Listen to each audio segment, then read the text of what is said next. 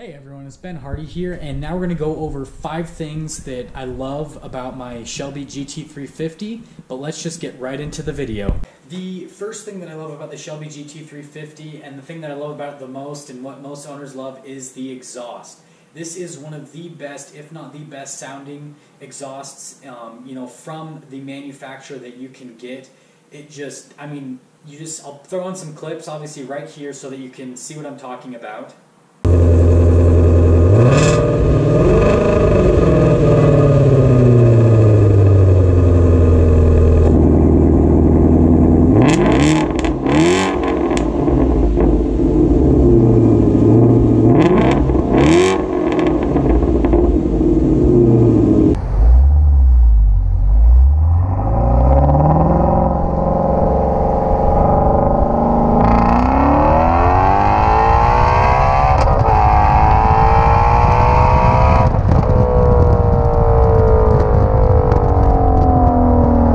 See, the exhaust just sounds absolutely phenomenal. I mean, it's just, there's nothing else out there like it, and I feel kind of spoiled now because every single time I hear exhaust systems from other cars and this and that, it's just, I always come back to this because it just sounds so good. Opening up the garage and letting the cold in for just a second so that I can show this to you, but yeah, you can see there's the quad tip exhaust on it, and that's part of the reason why the exhaust system is so loud, is because of those quad tips. You can let extra air go out and all that, but yeah, I mean, it just sounds so fantastic. The second thing that I love the most about this car is actually the handling, and I'm not really going to be able to demonstrate that today all that much, just because of how cold it is outside. These tires are horrible, absolutely horrible when it's cold outside, but once you get up to 60, 70 degrees or more, they just stick, and this thing, you can just throw it around corners and it just sticks. I mean, it's absolutely phenomenal how well this car handles,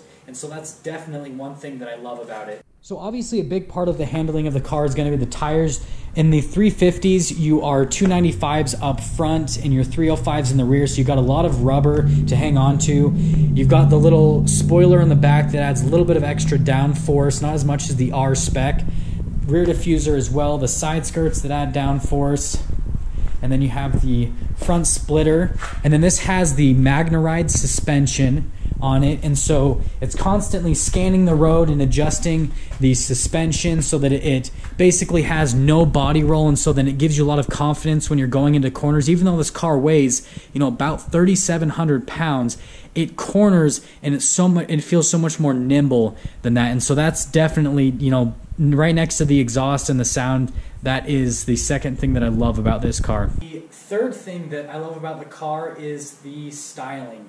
Obviously, being a car person, you don't just get a car that's functional, you also kind of have to love how it looks, and I absolutely love how this car looks, so I'll kind of go over some of the key points and things that I love about it. So first, to start off, in terms of the aesthetics, obviously it's got a little bit of a longer hood, which makes it more aesthetically appealing with the shorter fastback design in the back. I love the vent up top, and then you have the vents right there as well. It just adds to the overall aggressive appeal. Probably one of my favorite angles from this car is the front angle, and it's just because you can see all of the air, the flow that you can go through there, just how open the front is. It just looks absolutely aggressive and super menacing, and I've always loved the Mustang headlights and all that, obviously the Cobra emblem, and then the front splitter kind of brings it all together, but it just looks so aggressive and menacing from the front.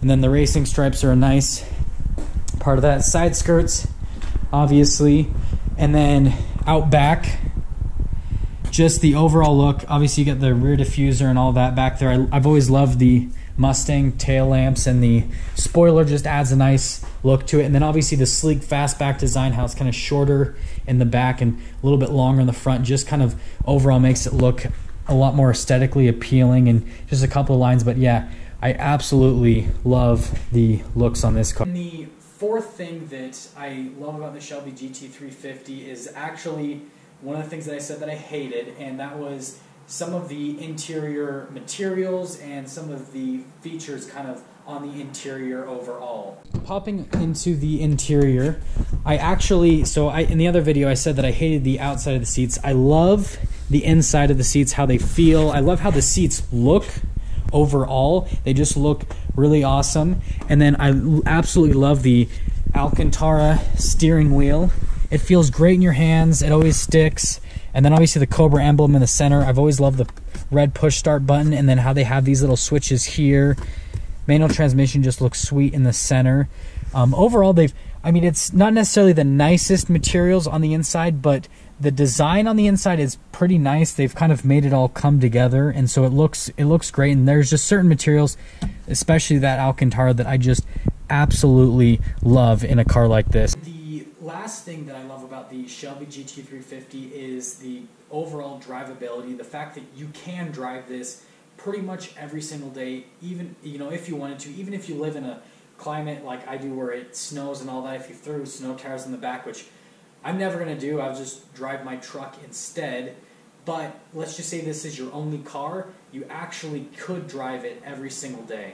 Part of one of the features that I said that I hated, which actually helps so that you can drive the car every single day, is that active suspension system and then the active exhaust system. So we will start it up again quickly.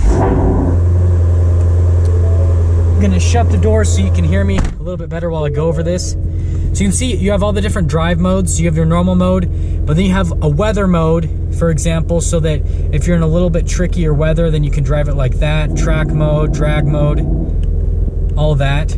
But it's just nice that it gives you all these modes, because if this was your only car, you could drive it every single day. You put the suspension to the soft setting and you put it, maybe in normal mode if you don't want to hear the exhaust, which I don't know why you'd ever not want to hear the exhaust, but you could do that, and this could just be a really comfortable daily driver.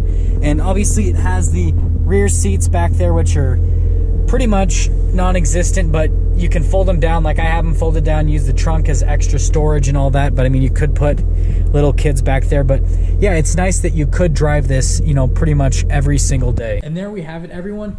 5 things that I absolutely love about the Shelby GT350.